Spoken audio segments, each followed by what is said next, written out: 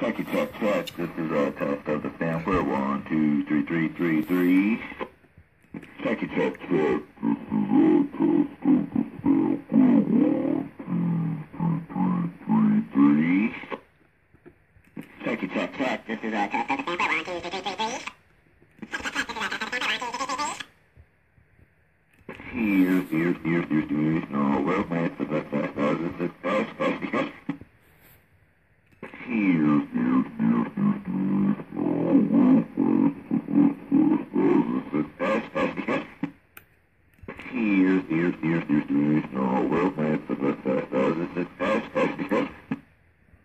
check it, check, check. This is all test of the sampler. 1, 2, 3, 3, 3, 3.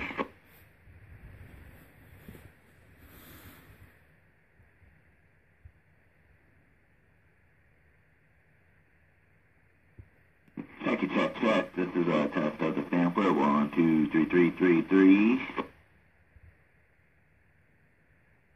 Check it, check, check. This is a test of the sampler. 1, 2, 3, 3, 3, 3.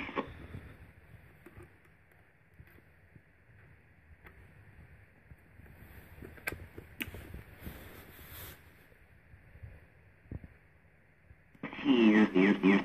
No, well, man, this is